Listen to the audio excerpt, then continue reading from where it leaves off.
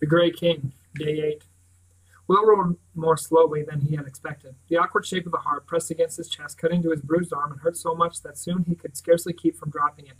He stopped often and changed its position. There were other reasons for pausing, too, for the ferocity of malevescence building up in the valley now thrust at him like a great hand, pushing him away, threatening to clutch him in the giant fingers and crush him into nothingness. Doggedly, Will rode on. First the cottage, then the lake. In the discordant chaos, trying to force him back, only the simplest thoughts and images could survive, keep their shape. First the cottage, then the lake. He found himself saying it under his breath. Those were the two tasks for the harp that, above all else, he must make sure were carried out in these next 2 or 3 hours. The enchanted music must release Penn from the grip of the wearstone in the cottage, so that he would escape Caradoc Pritchard's gun. That was a simple matter. But then, more important than anything in the world, the music must wake the sleepers of the pleasant lake, the creatures who slept their timeless sleep beside Tal Wylin, whoever and whatever those creatures might be. For if a lord of the dark such as the great king could gain so astonishing a power as that now filling this valley, after centuries of murmuring sleep beneath his mountain, then indeed the dark was rising and its whole power increasing like a vast cloud threatening to engulf the whole world. At last he came to the cottage, and found it empty. Will stood in the bare stone-walled room, baffled and anxious. How could Penn have escaped the power of the wearstone? Where was Bran? Had Caradoc Pritchard come hunting, with aid from the Grey King, and carried them both off? Impossible. Caradoc Pritchard was an unwitting servant, knowing nothing of his own links with the Grey King. He was a man only, with the instincts of a man, the worst instincts, the best sadly submerged. Where was Bran? He crossed to the corner of the room. The small white pebble that was the wearstone lay just as it had lain before, innocuous and deadly. All around him the force of the Great King's will beat impeccably. Go away. Give up. You will not win. Give up. Go away. Will cast desperately about through the powers of his own mind to find out what might have happened to Bran and the dog, but found nothing. He thought miserably, you should never have left them here alone. In a kind of angry self-abasement, he leaned down once more and put his hand to the small round stone that he knew would be bound fast to the earth, beyond any ability of his to move it a fraction of an inch. And the wearstone came away as easily as any other stone, and lay loose in his palm, as if asking to be used. Will stared at it. He could not believe what he saw. What had loosed the grip of the wearstone? No magic he knew could do such a thing. It was a part of the law that the light could not budge a wearstone of the dark, nor the dark influence a wearstone of the light. That monstrous rigidity, once in force, could not be shattered by any but the stone's owner. Who, then, could have broken the power of the wearstone of the Brennan Llewyd, other than the Brennan Llewyd himself, the Grey King? Will shook his head impatiently. He was wasting time. One thing was certain, at any rate. Left now without ownership, its control broken, the wearstone was outside the law, and could itself be employed to tell him what had happened to bring it to its strange present state. Will kept close hold of the harp. He felt he would never put it down again, least of all in this place. But he stood in the center of the room with the wearstone lying in his open palm, and he said certain words in the old speech, and emptied his mind and waited to receive whatever kind of awareness the stone could put into it. The knowledge would not be simple and open. He knew. It never was. It came as he stood there with his eyes closed and his mind thrumming, in a series of images so rapid that they were like a narrative, a piece of a story. Will saw a man's face strong and handsome, but worn, with clear blue eyes and a gray beard. Though the clothes were strange and rich, he knew who it was in an instant. The face was that of the second lord in the cabin of Bird Rock, the lord in the sea blue robe, who had spoken with such particular, and then unaccountable, closeness to Bran. There was a deep sadness in the man's eyes. Will saw then the face of a woman, black-haired and blue-eyed, twisted in a dreadful mingling of grief and guilt, and somewhere with them he saw Merriman. Then he was seen in a different place, a low building with heavy stone walls, and across above its roof a church, or an abbey, and from it Merriman was leading the same woman with a baby in her arms. They stood in a high place on one of the old ways. There was a great whirling of mist rushing and a flurry of images so fast that Will could not follow nor make out more than a flash of the cottage. An upright smiling Owen Davies with a younger unlined face, and dogs and sheep, and the mountain slopes green with bracken, and a voice calling, "Gwenny, Gwenny." Then clearer than any he saw Merriman hooded in the dark blue robe, standing with a black-haired woman up on the slope above the Seney Valley, on Cadvan's Way. She was weeping quietly, tears running slowly and glinting down her cheeks. She held nothing in her arms now. Merriman stretched out his hand, fingers stiff straight, and Will heard through the whistle of the wind a thread of bell-like music that, as an old one following the ways of the old ones, he had heard before in other places and times. Then the whirling came again, and all was confusion. though now he knew from the music that he was witnessing a traveling back to another age, long ago, the movement through time that had held no difficulty for an old one, or a lord of the dark, though impossible for men except in dreams. In a last flashing image, he saw the woman who had been with Merriman turn and go sadly back into the stone-built abbey, and disappear behind its heavy walls. In a way alone elsewhere, yet superimposed on the abbey like the reflection of the glass that covers a picture, he saw the bearded face of the lord who had worn the blue sea blue robe, with the gold circlet of a king crowning his head. And suddenly Will understood the true nature of Bran Davies, the child brought out of the past to grow up in the future, and he felt a terrible compassion for his friend, born to a fearsome destiny of which, as yet, he could have no clear idea at all. It was hard even to think about so astonishing a depth of power and responsibility. He saw now that he, Will Stanton, last of the old ones, had been fated all along to aid and support Bran in time to come, just as Merriman had always been at the side of Bran's great father, the father who had not known of his son's existence, back when he had been born, and who only now, over the centuries, had, as a lord of the high magic, seen him for the first time. It was clear enough now how the ownership of the Warestone had been broken. Beside a figure of this mark, the power of the great king dwindled to its insignificance. But that was true only if Bran truly knew what he was doing, how much of his buried and infinitely powerful nature had really been released. How much had he seen in the cottage? What images had spun into his own unsuspecting mind? Clutching the harp, forgetting his hurt arm in his haste, Will ran out of the cottage, clambered on the bicycle, and made off along the road to Talwyle Inn. Bran could have gone nowhere else. All roads now must lead to the lake and to the sleepers, for at stake was not only the quest of the golden harp, the sleepers waking, but a power of the high magic that could, if still unrecognized and uncontrolled, destroy not only that quest, but the light as well. The waking.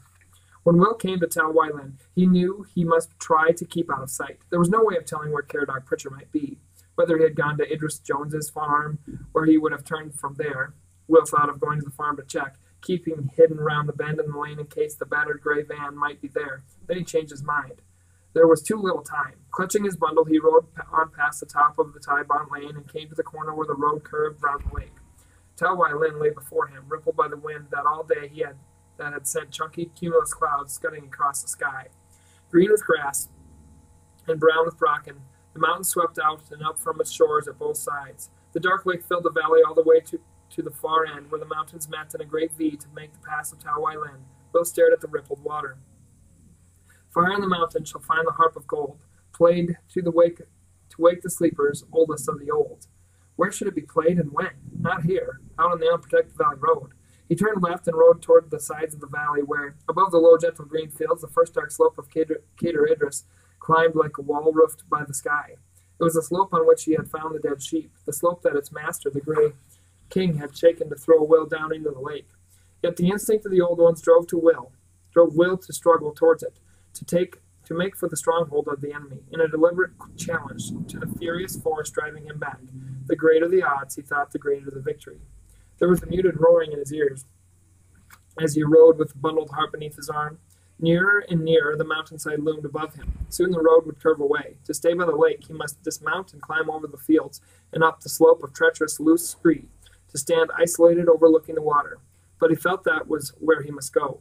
Then suddenly, Caradoc Pritchard stepped into the road in front of him and grabbed the handlebars of the bike, so that Will tumbled sideways into a painful heap on the ground. As he scrambled up, clutching the harp with an arm, now hurting still more, Will felt not anger or fear, but acute irritation. Pritchard, always Pritchard.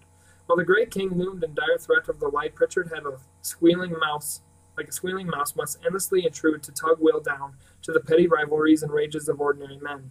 He glared at Caradoc Pritchard with a mute disdain that the man had not the wit to recognize as being dangerous. "Where are you going, English?" said Pritchard, holding the bicycle firmly.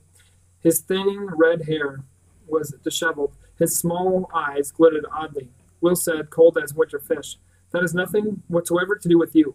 "Manners, manners," said Caradoc Pritchard.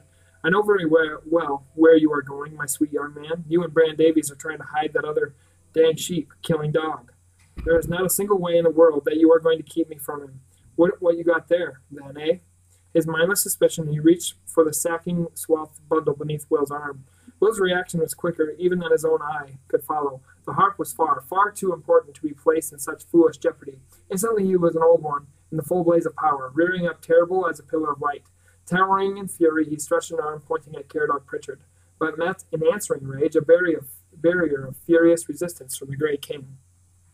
At first Pritchard cringed before him, his eyes wide and his mouth slack with terror, expecting an annihilation. But as he found himself protected, slowly craftiness woke in his eyes. Will watched warily, knowing that the Brennan Llewellyn was taking the greatest of all risks that any lord of the light or the dark could take, by channeling his own immense power through an ordinary mortal, who had not the slightest awareness of the appalling forces at his command. The Lord of the Dark must be in a desperate state to trust his cause to so perilous a servant. Leave me alone, Mr. Pritchard, Will said. I have not got John Rowland's dog with me. I don't even know where he is. Oh, yes, you do. You do know, boy, and so do I. The words tumbled out of Pritchard near the surface of his mind in the wonder at his new gift. He has been taken to Jones Tybont's farm, to be kept from me so that he can get back to his murderous business again. But it will not work, indeed, no hope of it. I am not such a fool. He glared at Will. And you had better tell me where he is, boy. Tell me what you are all up to, or it will go very badly with you. Will could sense the man's anger and malice swirling round his mind like a maddened bird caught in a room without exit. Ah, Brennan Llewellyn, he thought with a kind of sadness, your powers deserve better than to be put into one without discipline or training, without the wit to use them properly. He said, Mr. Pritchard, please leave me alone. You don't know what you are doing, really. I don't want to have to hurt you. Caradoc Pritchard stared at him for a moment of genuine blank wonder, like a man in the instant before he understands the point of a joke, and then he broke into gulping laughter. You don't want to hurt me? Well, that's very nice now. I'm delighted to hear it. Very thoughtful, very kind.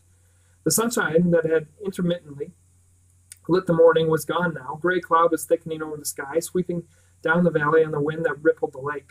Some instinct at the back of Will's mind made him suddenly aware of the grayness growing like a weight all around, and woke the decision that took hold of him as Caradoc Pritchard's jeering laughter spluttered down into control.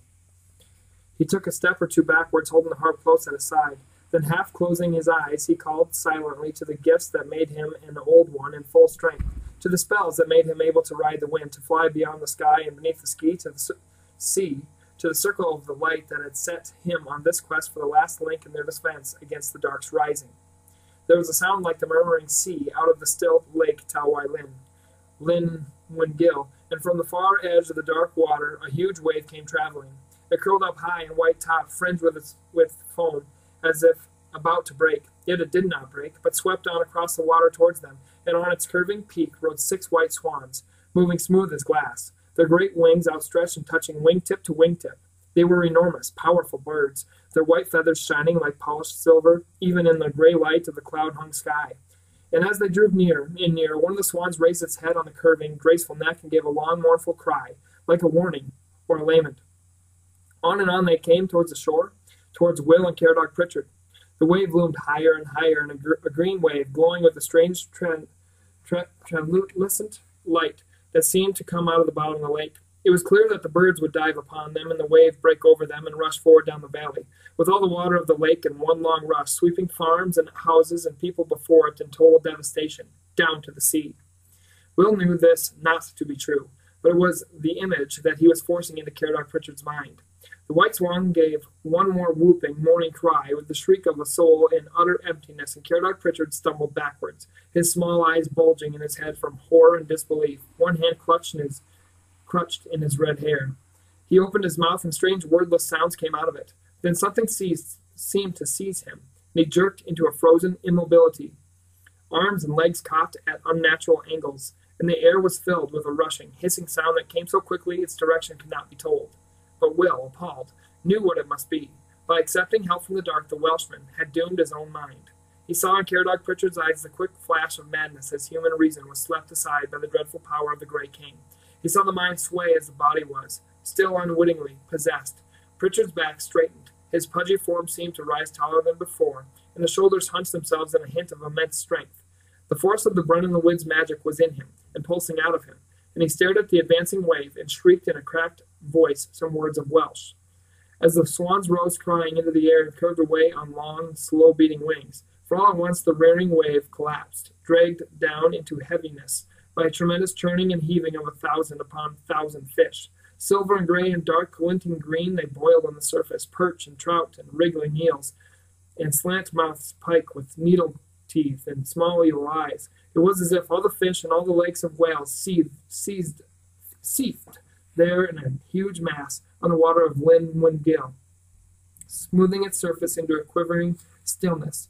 Yet it was with the use of a voice and a mind no more than human that so great a spell had been cast. A chill struck into Will as he understood this new deviousness of the Brennan the Wid. There would be no open confrontation. He himself would never see the Grey King again, for in such a facing of two poles of enchantment there was danger of annihilation for one. Instead, Will would face, as he was facing now, the power of the Grey King channeled through the mind of an evil-wishing but innocent man, a man made into a dreadfully vulnerable vessel for the dark.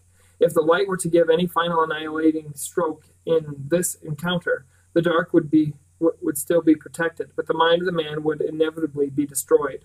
Caradoc Pritchard, if he were still sane now, would be driven then forever into hopeless madness. Unless Will could somehow avoid such an encounter, there was no help for it. The Grey King was using Pritchard as a shield, knowing that he himself could remain protected if the shield were destroyed. Will called out in anguish, hardly knowing he did so. Caradoc Pritchard, stop. Leave us alone. For your own sake, leave me alone. But there was nothing he could do. The momentum of their conflict was already too great, like a wheel spinning faster and faster downhill. Caradoc Pritchard was gazing in childish delight at the lake of seething fish, rubbing his hands together, talking steadily to himself in Welsh. He looked at Will and giggled. He did not stop talking, but switched to English, the words coming out in a half-crazed conversational stream, very fast. You see the pretty creatures now, so many thousands of them at all hours, and doing what we ask. More of a match for 6 swans than you were expecting, eh, de Winbach? And you do not know what you are up against. Enough nonsense we have had now, my friends and me. It is time that you are going to show me the dog, because anything you do to try and turn us aside will be no use at all. So I want the dog now, English. You are to tell me where I can find the dog, and my good gun is there in the car waiting for him, and there will be no more sheep killing in this valley. I shall see to that. He was watching Will, the little eyes darting up and down like small fish themselves, and suddenly once more his gaze fastened on the sacking, bundled harp.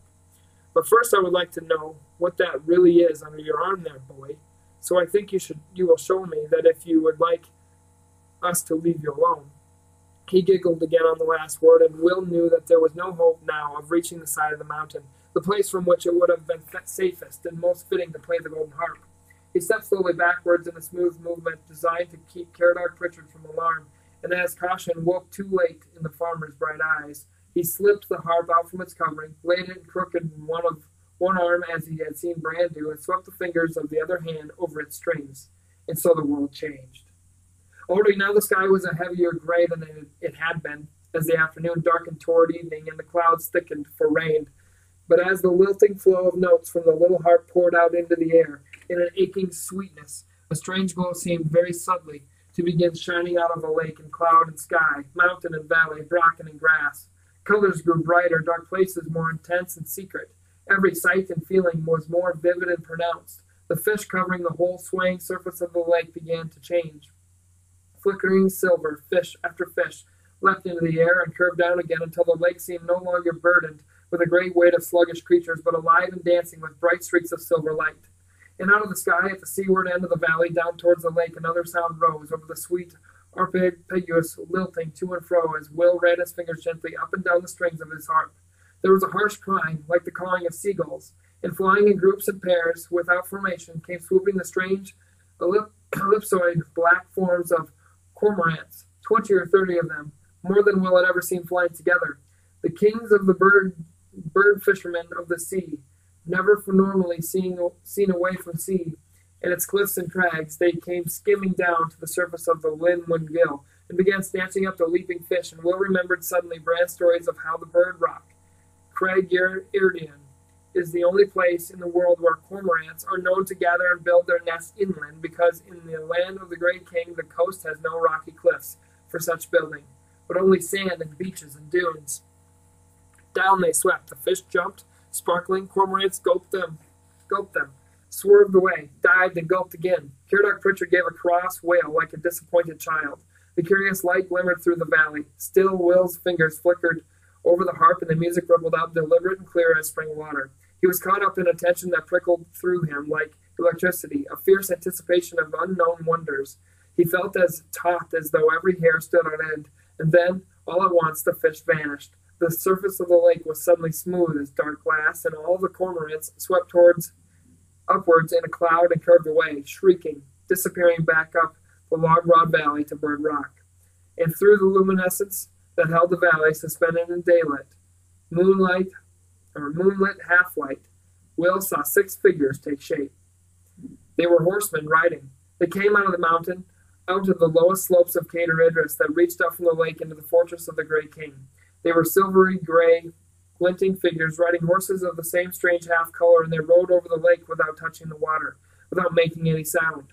The music of the harp laughed them round, and as they drew near, Will saw that they were smiling.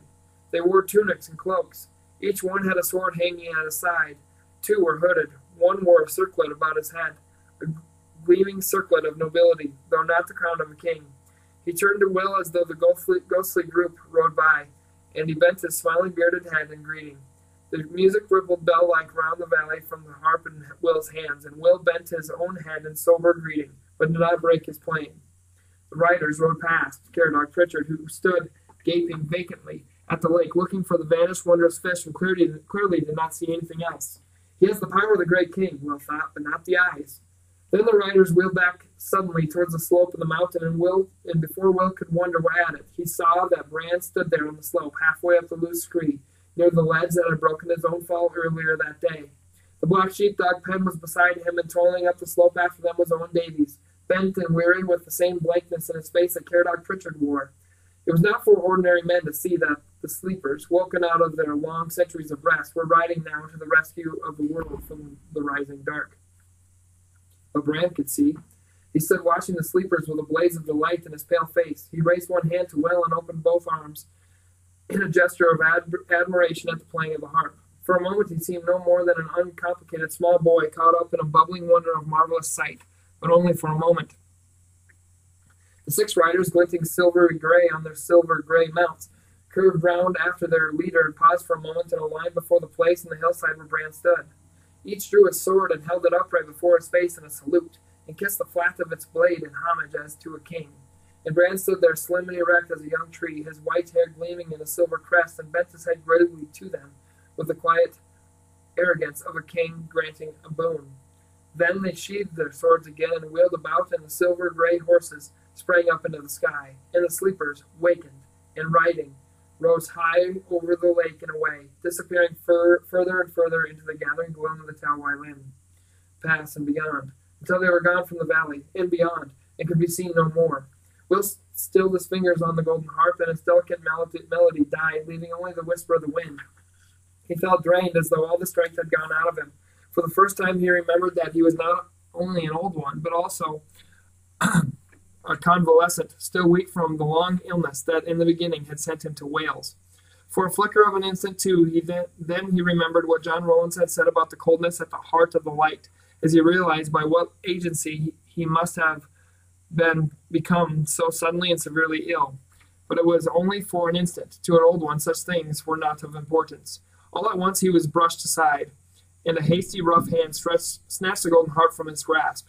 The power of the Great King seemed gone from Caradog Pritchard, but he was not what he had been before it had come. So that is what it's all about, then, Pritchard said thickly. A bloody harp, a little gold thing, just like she was playing. Give it back, Will said. Then he paused. She? It is a Welsh harp, English. An old one. Pritchard peered owlishly at it. What might it be doing in your hands? You have no right to be holding a Welsh harp. Suddenly he was glaring viciously at Will. Go home. Go back where you belong. Mind your business. Will said, the harp has fulfilled its purpose. What did you mean, like she was playing? Mind your business, Pritchard said again savagely. A long time ago and nothing to do with you. From the corner of his eye, Will could see that Owen Davies had joined Bran up on the hillside, and with pen darting restlessly between them. Desperately he tried to will Bran to move away, out of sight. He could not understand why he stayed there in the open, where a casual glance would show them to Caradog Pritchard. Move, he shouted silently. Go away. But it was too late. Something, perhaps the sheepdog's anxious wheeling, had caught Pritchard's eye. He glanced half consciously up at the mountain, and he froze. Every part of the moment seared itself into Will's brain, so that ever afterwards he could feel the quick roaring of an impending disaster and see a bright picture, the heavy gray sky, the rearing mountain, the rippling dark lake, the startling patches of color made by a white-haired boy and a man with flaring red hair, and over it all the strange glow of a light like the warming luminous hanging over countryside before a dreadful storm. Caradog Pritchard turned towards him, a face marked with a terrible mingling of anger, reproach, and pain, and at the heart of them all a thin core of hatred and the urge to hurt back. Looking deliberately into Will's face, he heaved back his arm and flung the golden harp far out into the lake. Ripples circled outward on the dark water, and then were still. Then Pritchard ran, light as a boy, throwing himself forward to the mountain and to Bran standing there like a figurehead with the dog pen. At the last moment before the slope, he turned aside along the curving road that led back down the valley, and Will saw that he had left the small gray van there in the road and was running towards it now, with a desperate speed. In the same moment he realized why, and flung a great spell of prevention at Pritchard, only to have it cast aside by the protection of the Grey King that the farmer, unknowing, still carried with him. Caradog Pritchard reached the van, snatched open its back doors, and brought out his long-muzzled shotgun, the same gun with which he had shot Bran's dog Kafal. Swiftly he cocked the gun, swung round, and began walking deliberately and steadily toward the boy and the dog on the hill. He had no need for haste now. There was no cover to which they could run. Will dug his fingernails into his palms, his mind thrashing for an effective defense. Then he heard the sound of a noisy car. The Land Rover swung at an astonishing speed out of the lane from Tybon Farm and around the corner to the lake. John Rowlands must have seen Pritchard and his van and his gun all in one appalled moment, for the chunky little car rushed forward to a jerking halt, almost at the farmer's feet. The door seemed hardly open before John Rowland's lanky form was out. He stood still, facing Caradog Pritchard and the boy and the dog all on the hillside beyond. Caradog, he said, there is no sheep here with its throat cut. You have no right and no need. Pritchard's voice was high and dangerous. There is a sheep dead up there now, and Will saw that the body of the ewe attacked by the Milgren, still up there on its ledge, was visible as a white heap from where they stood. He knew then, for the first time, why the Grey King had made sure that his Milgren should bring it to that spot. That is a Pentrith sheep, from those wintering at Clwyd, John Rowland said. Oh, very likely, said Pritchard, sneering. I will show you. Come up and see. Even if it were, what of that? It is still that murdering dog of yours that does these things, to sheep in your own care too, is it? What is the matter with you, Rowlands, that you keep him? His face glistening with the sweat of rage, Pritchard brought up his gun level with his waist, facing the hill. No, John Rowland said behind him, his voice very deep. Something in Caradog Pritchard cracked, and he swung round to face Rowlands, the gun still pointing.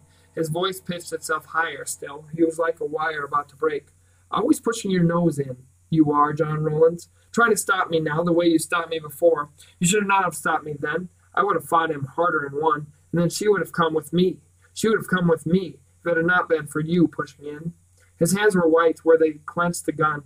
His words came out so fast they fell over themselves. John Rowland stood speechless, staring at him, and Will saw, understanding gradually, follow astonishment on the tough kind of face as he realized what Pritchard was talking about.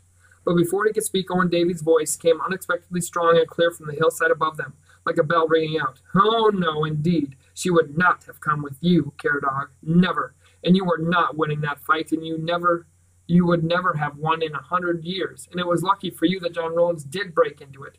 I did not know what I was doing, but I would have killed you if I could, for hurting my Gwen. Your Gwen? Pritchard spat the words. Any man's Gwen. That was as clear as the light in the sky. Why else would she choose a man like you, Owen Davies? A lovely wild thing out of the mountains she was, with a face like a flower and fingers that made music out of that little heart that she cared like no music you ever knew before.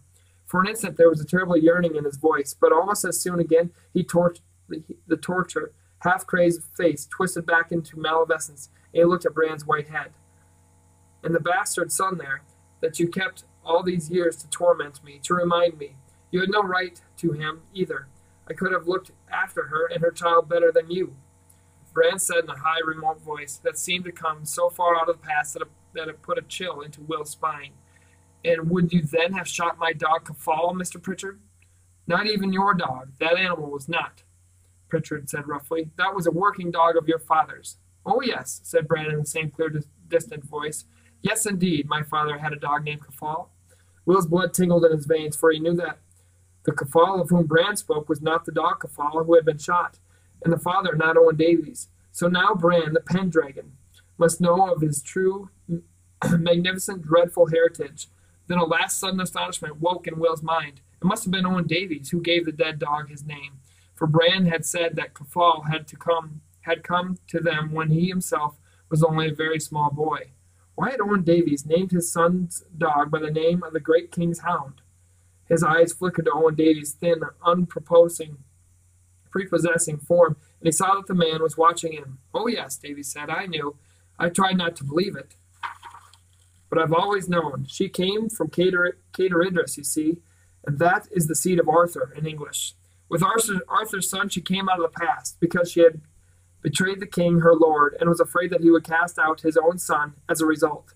By enchantment of the Duin, she brought the boy into the future away from their troubles, the future that is the present time now for us. And she left him here, and perhaps she would not herself have had to go back into the past if the fat fool there had not interfered and heard the harp, and wanted my Guinevere and tried to take her away. He looked coldly down at Caradog Pritchard. With a snarl of fury, Pritchard jerked his gun up to his shoulder, but John Rowland swiftly reached out a long arm and wrenched it from him before his finger could reach the trigger.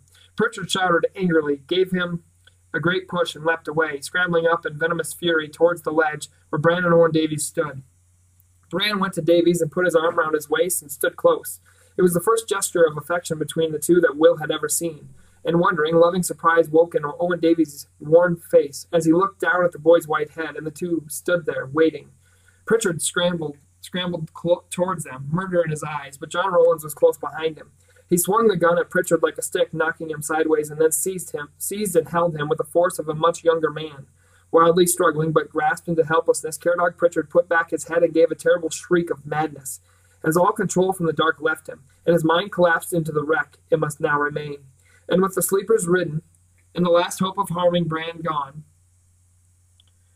the Grey King gave up his battle. The echoes of Pritchard's shriek became a long, howling cry through the mountains, rising, falling, rising, echoing from peak to peak, as all the powers of the dark vanished forever from Cader Idris, from the valley of the